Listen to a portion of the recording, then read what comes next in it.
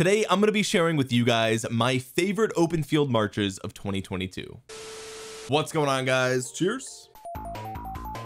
Oh my god, I'm so incredibly focused after drinking some gamer subs. You can save 10% with the link down below. Anyway, what's going on, guys? As you can see, we have every single relevant commander here besides Dragon Lancer, and we're going to be going through and I'm going to be sharing with you some of my favorites and what I feel to be some of the most powerful open field marches in Rise of Kingdoms now that we're in 2022. Okay, it's a new year, we're starting off right. We're going to be talking about what I think you guys should be investing in if you're new to the game. Now, this is a website called Tier Maker. I didn't custom make this tier list. Okay, there will be a link in the pinned comment if you guys want to, I don't know, use this to plan out your future plans for Rise of Kingdoms. I get a lot of comments about it, so look down below. But this is not going to be in any particular order. Okay, it's not like this top one is like the best pair and this is the second best pair. Like, I'm just going to give you guys what I feel are the best pairs, and then you can decide in which order you want to invest in them. And you know, if you already have some of them, great, you can move on to the next one. So without further ado, let's go ahead and move my first pair into the list here, and the first pair is going to be Guan with Leo. Okay, this is a classic pair. It's a pair that's been in the game for a long time. It's tried and true, and the best part is that it is neither commander needs to be expertise. Guan can be a 5-1-5-5 and Leo can be 5-5-1-1. If we take a look at my own commanders, okay, my Guan, I got lucky enough to get him to 5-2-5-5, so not perfectly optimal but close, and my Leonidas down here 5-5-1-2. So I had a little bit of extra sculptures from winning MGE, but that's what I'm using. Okay, I think this is a perfectly fine combination. You don't necessarily have to take it all the way to expertise for either of them, and that's why it's the first pair that I want to talk about here in this video, because it's just so dang efficient with your sculptures. Moving on, now if you have Guan but you don't have Leo, you can also substitute in Alex. Okay, you could do a Guan Alex. Alex does have to be expertise, but I do know that Alex is a commander that more people have than Leonidas, so keep that in mind. But for now, we'll just move Alex out of the way. We'll talk about him later. The next pair that I want to talk about is one that people mostly talk about for rallies, and that is Pakal Herald. Okay, this is actually an incredibly good open field march, specifically if you are on the losing side of a battle, whether it's Ark of Osiris, KVK, whatever the case might be. If you are on the losing side, you can rely on Pakal Herald to get you some really nice trades. The reason that it's so good when you're losing is because if you get swarmed, you're still going to get insane trades, just like Attila Takeda, except here you've got some AoE, you've got some counterattack damage. It's insane. Okay, so this is a very good pair. Is it the first pair that I would recommend you invest in? I would say probably not. Okay, because Pakal is a very late game Mightiest Governor commander.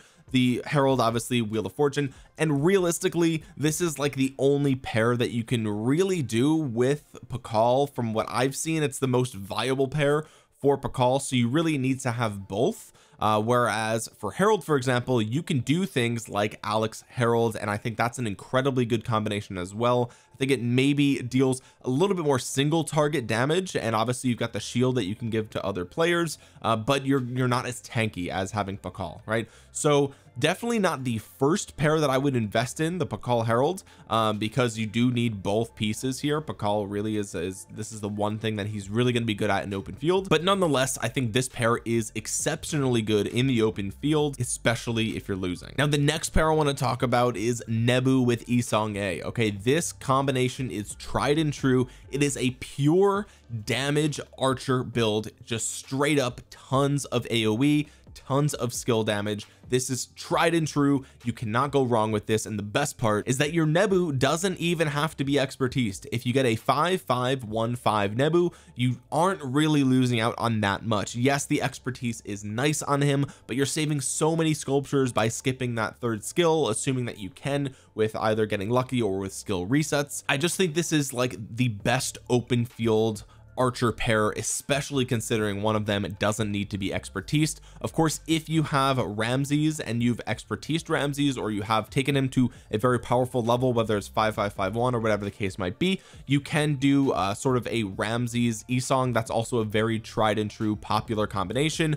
This is a little bit more single target damage, a little bit less AoE. There's pros and cons to both. I personally think I'm a big fan of Nebu. I love the extra AoE on Nebu and the skill damage bonus on Esong, plus the rage on Esong. It's great. Now the fourth pair we're going to talk about here has some options. Okay, so we're going to be talking about a cavalry march. Now this is the choices that you have are a Saladin William or a Zhang Yu primary, William secondary. Now many players will argue that the Zhang Yu William is a better combination, and I would say, as far as open field just straight up damage, then absolute true. The reason that I'm a big fan of Saladin instead of Zhang Yu is, one, Saladin has been in the game for much longer, so many players already have Saladin, and so all you need to complete this piece is throwing William on there, and then you're good to go. The other thing with this pair, and what makes this pair so good, is that none of these commanders need to be expertised. Saladin is infamous for being one of the best, if not the best, 5551 commander in the game, because that last skill you don't need for open field, and the expertise is a minor difference. William, same sort of deal. Obviously having that fourth skill at max would be nice, but do you need it? I don't think you do. Really what you're doing here is giving a little defense bonus and a nice little rage buff for your allies, and the only thing that you gain by bringing it to 5 is an extra 10% defense for yourself and your allies. Is that good? Yes. Is it worth it?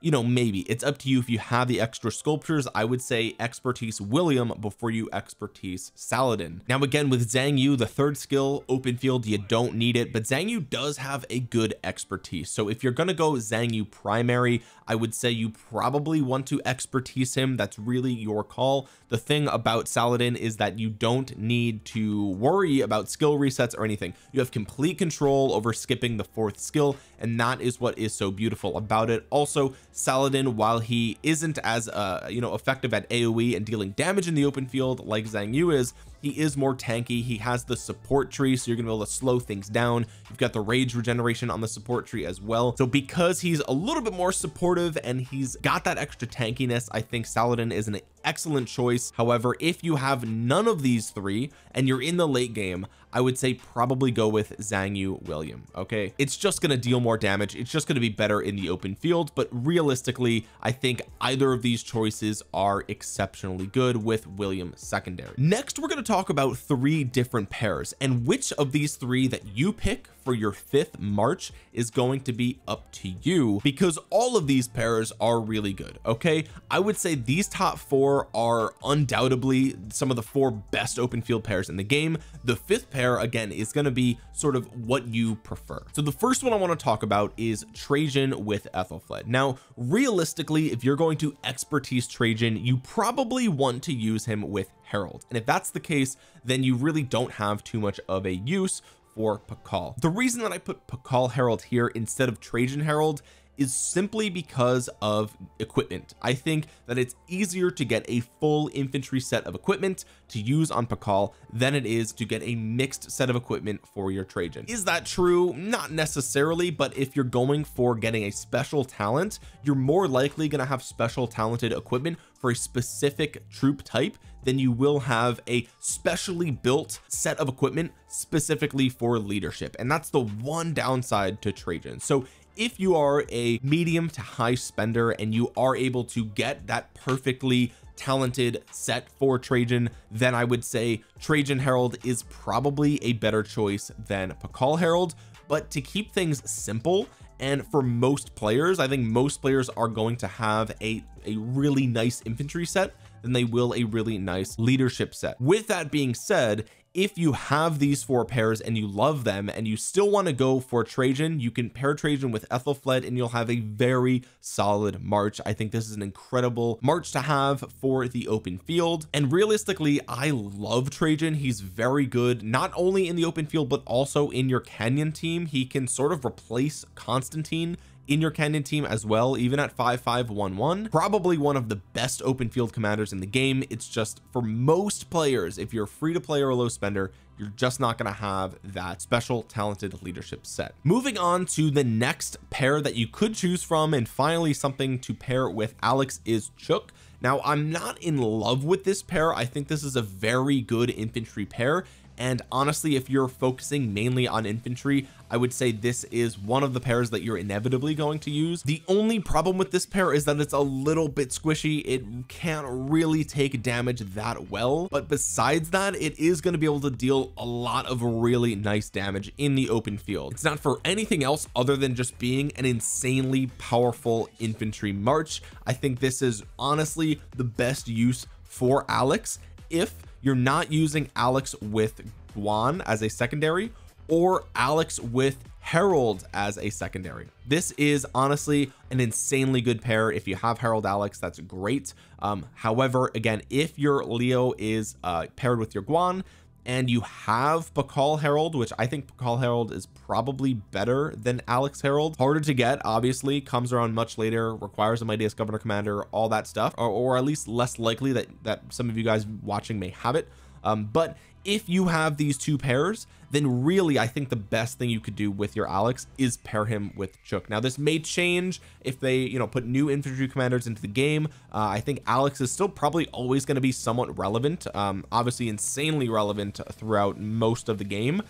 In Season of Conquest, he is still insanely relevant and very powerful, but I think you're going to see these pairs a little bit more, at least from the high end players. So if you have this build already, throw Chook on Alex and you're good to go. Do I recommend investing in this pair right away? No, I would say these pairs are more important than an Alex Chook, right? But still a very high performing pair that you could go with if everything else up here is finished. Finally, we're going to talk about a Manatore with Artemisia. This is another really powerful open field pair for archers. Now, everybody knows we've got some AoE here. Okay, this pair is very good also as a garrison pair, which is exceptional. I love that. Personally, this is not a pair that I use or have experience with, but I do know that many players swear by this pair in the open field, especially Artemisia, and you could even make the case that an Artemisia with Tamiris is also an insanely good pair that you can focus on, especially because Tamiris doesn't really need to be expertised. Artemisia doesn't really need to be expertised if you're using them in the open field. So the final pairing that I would recommend would be Artemisia secondary, a Manatore primary, and if you don't have a Manatore, then I would go with something like this. Now, again, these three pairs, no matter which one you go for, they can all take the 5th pair slot. It's up to you. I would say the first four are a bit more set in stone. I just think these pairs are so good in the open field that it's hard to argue that they're not, whereas the three down here I think are a little bit more subjective based on the direction that your account is taking. If you're taking a full infantry route, then I would say go with Alex Chook. If you're going more of an archer route, I would say go with the final pair here, whether it's a Manatore Artemisia or Artemisia Tamiris. And if you want to go with Trajan, which I think would be an exceptional choice, then you would just have to make sure you have the equipment for him, and that would be a good option as well. Now, I do want to touch on a few honorable mentions here. Okay, the first one being Attila Takeda. I think this is an obvious honorable mention. The way that I look at Attila Takeda is it's more of a selfish march. You're not doing that much in the open field other than getting really good trades for yourself, and if that's what you're looking for, if you're looking to boost the stats of your account, getting more kills with fewer deads, then this is the way to go. I think Attila Takeda is exceptional in the open field. There's a couple of downsides. Again, there's no AoE. You're really not being that supportive in the open field. You're just a march there that if you're swarmed, you're still going to perform really well. The other downside here is that Attila, Mightiest Governor Commander, and both of these commanders do need to be expertised, whereas if you look at a lot of the other commanders on the list here, like, they don't need to be. Okay, Pakal Herald, obviously that needs to be expertised, but Guan, nope. Leo, nope. Nebu, nope. Isong, yes, you do have to expertise him. These three, no, with the exception of, you know, usually you would want to expertise Zhang Yu. These commanders, yes, but one of them is free. Here, yes, both of these have to be, and here depends on the pair, but this pair absolutely needs to be expertise. So it's a huge sculpture investment, and it's really only good for your account. And if you have this pair, you should use this pair in the open field. It's very good. Next, I want to talk about Charles Martel. Charles Martel is a fan favorite, and he does perform really well. I think the best thing you could pair him with right now would be Herald. I think that's a pretty well-known fact that there's just a lot of counterattack damage here. There's also, if swarmed, the AoE on Herald. There's a little bit of tankiness with the shield, so we love that. There's the health bonus on Charles Martel with the defense bonus that everybody loves, especially as expertise. The downside of this pair is that I did find it wasn't performing that well in Season of Conquest from what I saw, and I used him a ton. I love Charles Martel, but realistically speaking, it doesn't perform as well as Pakal Herald. It doesn't perform as well as Alex Herald from what I've seen. So in Season of Conquest, Martel definitely falls off a little bit, but still very good. And since a lot of you guys are probably going to have him, I would recommend using him either with Herald, or you could use him with somebody like Ethelfled, or you could use him as sort of a supportive March and pair him with somebody like Joan of Arc. And I think that would be very good. You could also pair him with Alex as well. That's sort of up to you. So there's plenty of open field uses for Martel. I just don't think that he really makes the top 5 list, so he's going to be down here in the honorable mentions. Finally, I do want to talk about Constantine. I think Constantine has sort of lost the spotlight ever since Trajan came into the game, and we've gotten tons of more commanders for garrisons, tons more infantry open field commanders.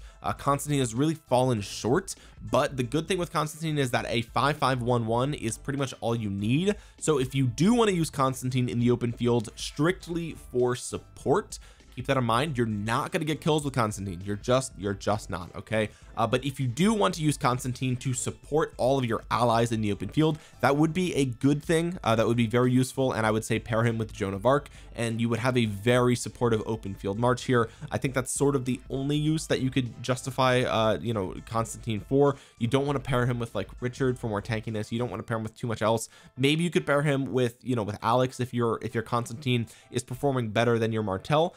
You could do something like that instead. But realistically, Constantine is really only in the discussion as a supportive commander, and Joan of Arc is sort of the best secondary for that job. All right, with that being said, these are pretty much the best choices that I think that are in Rise of Kingdoms at the time of recording this. Obviously, we are in 2022 now. It's a brand new year, so that means there's probably going to be new commanders coming into the game probably pretty soon. So hopefully this video helps you figure out which commanders you should be focusing on, and hopefully this year we'll see some new commanders that will shake up the meta just a little bit. If you enjoyed the video, drop a thumbs up on it, subscribe to the channel, and click that bell to be notified the next time that I upload a Rise of Kingdoms video. Comment down below your favorite open field commanders, and with that being said, guys, thank you so much for watching. This has been Omniarch. I will talk to you guys again soon. Peace.